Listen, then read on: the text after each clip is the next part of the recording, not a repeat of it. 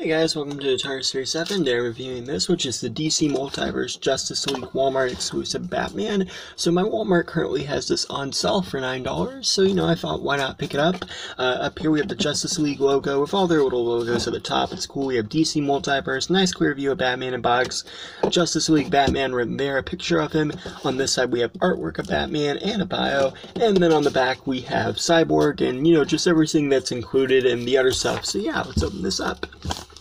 So, with the letter boxes, they're not completely made. They're really nicely detailed, but they're kind of empty on each side. So I wonder if the reason why with Cyborg you get 3 more of them is like that's how you complete these.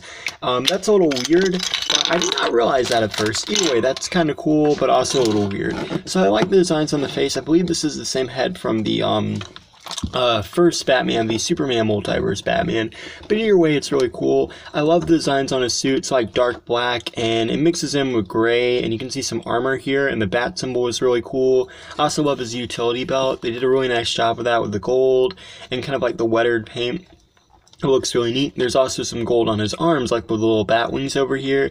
And then you can see the painted gold knuckles, which are cool. Really, really good job with that. And then also down at the feet, it's kind of like more of the gray, and there's some texture. And then the boots are black and gold. And the cape actually reminds me of the DC Multiverse 3.75-inch Arkham Batman, because it's got that letter fill on this side, and I really like that. That's a nice material, and it's kind of cloth on this side, but it's got the letter one on this one, and it just makes it look so cool. I really like when they use the letter style capes. I don't think they've used that in a while, so it's really nice to see that come back.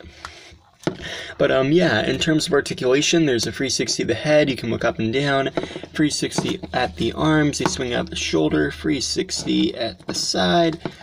Single joint elbows, but it's very stiff, but they do rotate as well. And then there's a 360 at the wrist. There's a 360 at the torso. There's an ab crunch, the legs come forwards, backwards, and outwards.